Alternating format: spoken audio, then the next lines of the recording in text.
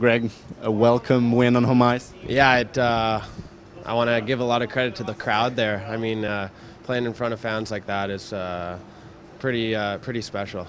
They came out strong, but you came out even stronger on ice. I don't know about that. I mean, they came out pretty strong, but no, we had a good game. I think as a whole team, we played well, and we've been struggling a little bit with the lead. That's no secret, but as a team, I think we took a big step forward.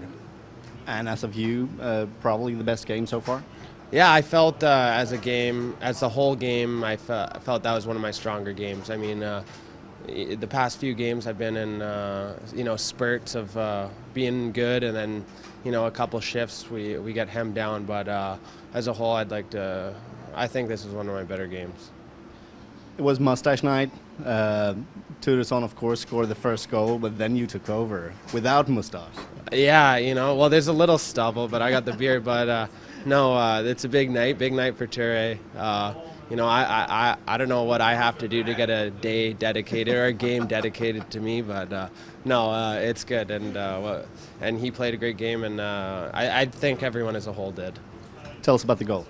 Well, Anton made a great pass to Ture, and Ture came in, and a little backhand sauce. I didn't know he had that in his bag, but he threw me a nice pass, and I just kind of batted that in, and it was nice to.